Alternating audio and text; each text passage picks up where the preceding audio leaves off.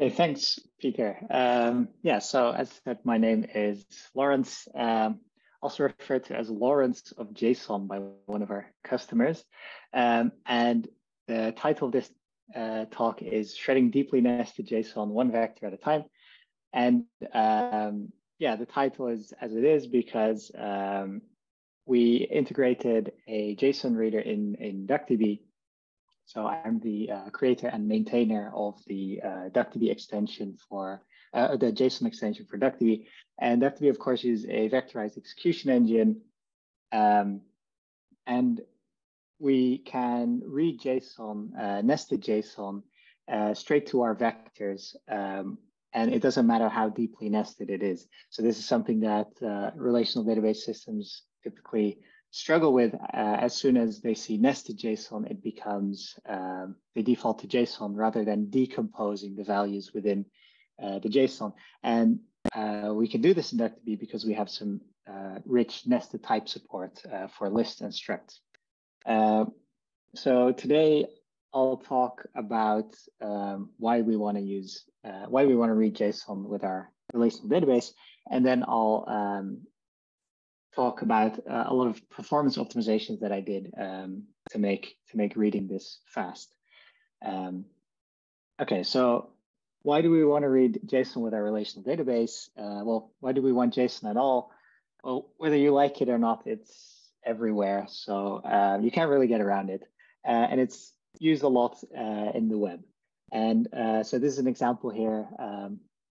A random piece of GitHub archive data, which I used to benchmark and stress test the JSON extension.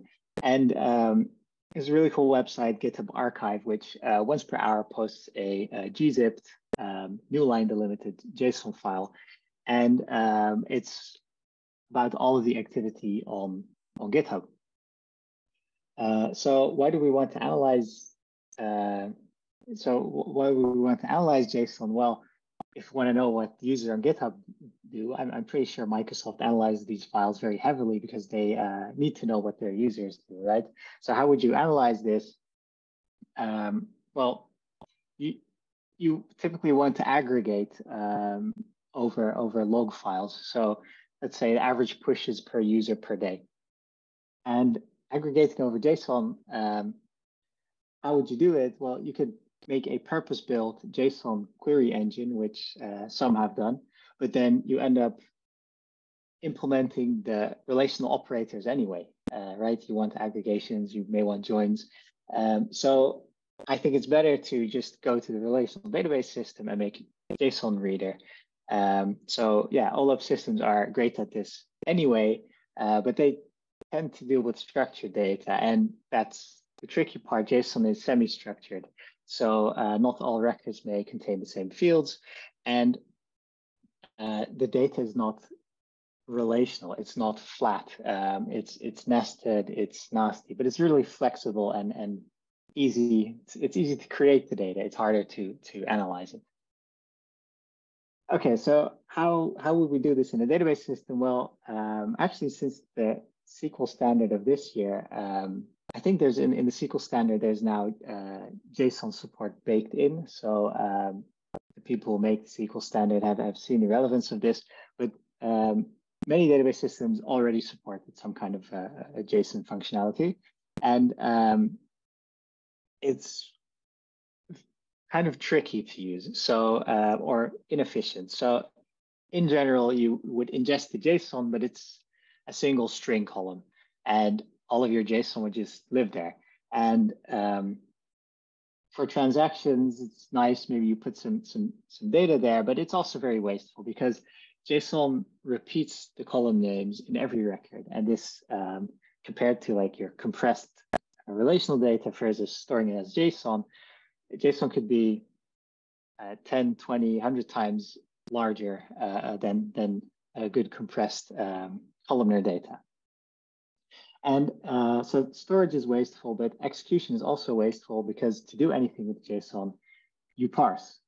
So a lot of systems implement these JSON extraction functions, which we also do. So here we extract the value behind the key duck from this JSON object, and that gives us the string goose. But of course, the JSON is parsed, and then we get the value from there.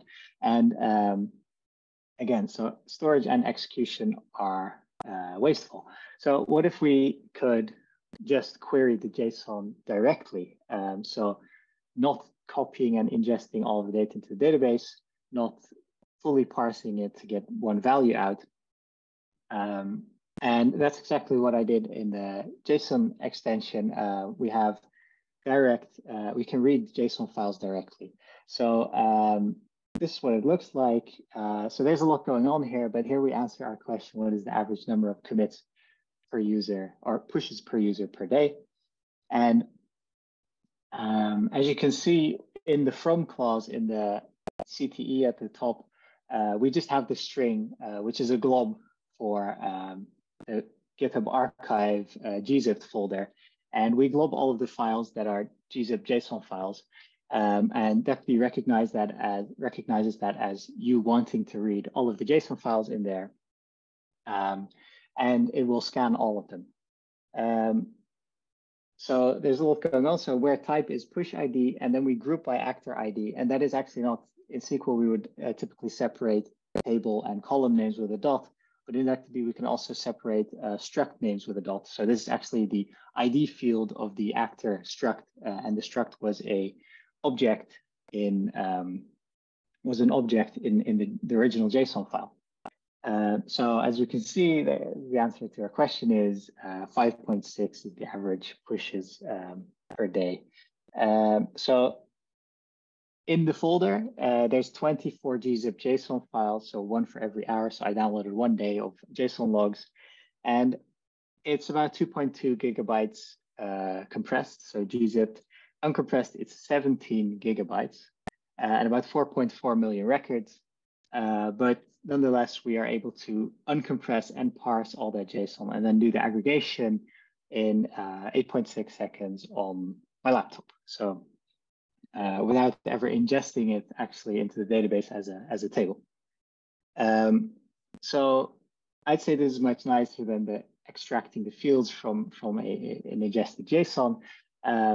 And there's a lot of effort that went into making this fast. So let's get on to that section. So we do parallel streaming reads of JSON files. So we don't fully materialize the file and then parse it. We grab a fixed size block and we parse that. And I chose 32 megabytes, which is a very big block size. And it actually is less efficient than taking 4 megabyte block size. But our users actually tend to have some nasty JSON where single objects are more than 10, 20 gigabytes. So I opted for a large block size for convenience. And of course, a single JSON record needs to fit on a block. So that's why it's so big. But then the question, what if we cut a JSON in two? And we will, because our JSON is not aligned to 32 megabytes. Well, we keep a thread global map where threads can see each other's blocks. Shouldn't modify them, but they can see each other's blocks and reconstruct the JSON that was cut in two. And we can find where the JSON starts and stops if it's new line delimited JSON. So this is a format which was made for parallel reads, and JSON records are separated by a new line. So what if it's not new line delimited? How do we reconstruct? How do we know how to reconstruct our JSON? Well, we don't. We can't parallelize non-new line delimited JSON because it's very, very tricky to see. If you jump in the middle of a JSON and you see a opening curly brace, is that a new object or is that a nested object? It's rather tricky to see. So I opted not to do this, but instead, people tend to have a lot of JSON files. So in this case, we can just parallelize over the files instead of parallelizing within a single file. Yeah, so now we know how to get the data from the file in parallel. Now we have to parse it. And I didn't write a JSON parser. I focused more on the databasey stuff and not so much on the JSON parsing stuff. So I found a very nice JSON parsing library. It's It's called YYJSON. It's competitive with SIMD.JSON, but it's portable because it's written in ANSI C, no explicit SIMD, and it's very competitive in speed. I'm happy I don't have to write in ANSI C, but I'm very glad this author did. And it is really a beautiful JSON library. The API is very intuitive. It's very nice. It's as nice as it gets for a C library. And maybe something that's even better is that the author is really nice too, because he makes breaking changes to the allocator API for us. And we're very grateful for that, because that really speeds up our processing. So why do we need a breaking change for the allocator API? Well, allocations can really bottleneck anything you want to do on if you want to do something fast on your computer. It can bottleneck anything. So allocations, memory is of course a shared resource, and the operating system has to give it to whatever process requests it. And if in any case there's a shared resource, there's some locking involved. And if we do a lot of tiny allocations, a lot of tiny deallocations, we probably have to go through this lock many times, and this is going to be the bottleneck of our whatever our program does. What YYJSON does, it parses a JSON string into a parse tree. And if we naively allocate the parse tree, we get one allocation per node in the tree. And this would be terrible, because per JSON, we could have hundreds of allocations if we have large JSON. So what YYJSON does, it tries to allocate just once. It looks at the input length and uses some heuristics, and then spits out a number n, and it says, I think we're going to need about this many nodes in our parse tree. Then it allocates n YYJSON values, which are the nodes in the parse tree, and the nodes say have a tag, whether it's like a string or an integer, and then it has the value in there as well. And then freeing is your responsibility. So if you read, YYJSON will allocate, but you have to free when you're done with the document. And luckily, you can plug a custom allocator into anything that YYJSON does, and then you can manage your memory a bit more nicely. And I'll go into that shortly, but there's one thing I want to touch on. So what about strings? We have this fixed size YYJSON value, and we saw a char pointer in there. So does that mean that YYJSON allocates once for every string that it encounters? That would also be wasteful, because every key value has one string. So then we have, again, hundreds of allocations per parsed record. So what it does is, if the input is immutable, we copy it. We just copy the whole input, and then we parse with a flag called in situ, which means we modify our input, and then we just point to our input. So the char pointers actually point to the input data. And then in some cases, if our input is mutable, which it in many cases actually is for our table functions, because we don't want to return the full JSON, we just want to return the values that are in there. So we can mute the input, and then we don't have to copy over the data, and then we're still down to about one allocation per record. Now, in the case of the GitHub archive data, if we go through all of the data, that's 4.4 million records. So it's still 4.4 million allocations. And we'd like to get that down. So we use an arena allocator. And so this is our JSON allocator. It just uses an arena allocator. And the arena allocator separates logical and physical allocations. So if you request 16-byte memory region from your arena allocator, it will allocate a 2K block. And then it will give you a pointer into that block and then increment its offset by 16. Next time you ask for a 16-byte memory region, it doesn't have to allocate, it still has room left in this block, and it just increments its offset. Next, if you go over the 2K limit, it allocates a 4K block and then an 8K block. So your number of physical allocations goes down logarithmically with the number of logical allocations. So in the end, you end up only doing a few allocations per thread in total. So, and we don't have to free because we're a streaming engine. So after we're done with a batch, we can reuse the memory that was in the arena allocator. So that means for large files, the average number of allocations per per JSON per record approaches 0. So yeah, we don't have to go through the operating system so many times to request memory because we have it all allocated. Okay, so now we know how to get the data from the file and how to parse onto schema detection. So we need to detect a schema before we can instantiate the physical plan in DuckDB and go on to transforming the JSON to DuckDB's vectors. So this is very nice with JSON that we actually have types. So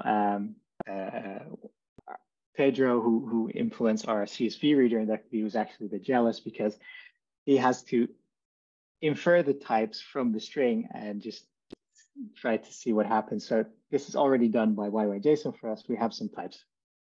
And we can map the nested types like array and objects to our lists and structs. So how then do we detect the schema? We make a very similar structure. So I call it a JSON structure. And this is very similar to this YYJSON parse tree. And we can put a YYJSON value into this structure. And we can put another into it and another. And it will merge the schemas as we go. So we'll sample at the start of the file. We'll sync a bunch of YYJSON parse trees into a node. And out comes the merged JSON structure. Then we can convert that to DuckDB types using this mapping we see on the screen. And I have a question mark here with a string to varchar cast because JSON types are limited compared to DuckDB types. We have timestamps, we have UUIDs, and in JSON, this is all encoded as a string. So what we do is we try to see while sampling if all of these strings are actually UUIDs or timestamps, and then we'll convert those as well. And this is for efficiency as well, because then we have timestamp. We can use all of our timestamp functions, and timestamps are, I think, 8 bytes, whereas the string would be much bigger. And we do this in a very similar way as the CSV reader. We refine the types, we eliminate types, and also date formats that might be in there. Okay, so now we have the schema. Now we have to transform the JSON data to DuckDB vectors. And we do this in a way that I call peeling off one layer at a time. So we have this large nested JSON potentially, and we have a batch of parsed JSON parse trees. Let's say 2048, because that's our batch size, our vector size. And what we do is, instead of going one object at a time, converting all of the values and putting them in their vectors, we get all of the values that are associated with a key. So that's our, let's say key 1 goes to our vector 1, our column 1. And then that might be a nested value. So that might be all JSON objects. And then we just recurse. So it's like a vectorized recursion. But there's a problem with getting all values with key 1, and that is that getting the value for a key is a linear search. The JSON parse structure doesn't really build like a hash map so you can efficiently get the keys. It's just the most efficient, fastest way to parse, not to query. So if we do linear search and we're going to get all the keys, then that's squared complexity on the size of on the number of keys. So the solution is to get all values at once. So what we do is we create our own hash map that is a mapping from the JSON key to the column index. And then we get all of the keys, we get the column indices for all of the keys that we want, and then we put the value associated with that key in there, and then we recurse. So what is this JSON key map? So as I said, it's a hash map. It's an unordered, just C++ unordered map from key to column index. But there's, again, another problem with this, and that is hashing every key of every JSON object is expensive. We could have 30 strings in there, and hashing strings isn't very nice. So what we do instead is we just interpret the last 8 bytes of the string as an integer, add with 0 if it's a small key. And I found that using the suffix of the JSON key was better than using the prefix, because the prefix has a lot of collisions. And the suffix has much less collision. So yeah, this is basically a free hash function. It's a NOP, basically. And this also makes projection pushdown easy. So we actually push down projections into the JSON file because in our JSON key map, we only put the columns that we want, the columns that we actually need for the query, and all other columns we don't put in there. So then when we're iterating over the keys in the JSON value, we don't get the other, we don't get the hit for the other columns. And that's actually what we saw in the query that I did earlier. I was only getting this actor.id column from the GitHub archive data. If I would have gotten all columns, and I think it's about 1,000 columns, it's really big, nasty JSON, then the query would have been much slower. So this projection pushdown is really important as well. So just to recap, I'm close to the end here. Recap where you can look at the pretty duck. So we did a bunch of optimizations to get for parallel, for NDJSON, we can do parallel reads. We use this YYJSON parser, and we have a custom allocator in there that reduces the allocations down by a lot. And this JSON key map also improves performance by a lot by having efficient lookups and projection pushdown. And that's all I wanted to say. Please check out the blog. If you just Google DuckDB JSON, you'll find the blog. Has the same title as this presentation. And yes, thank you for listening.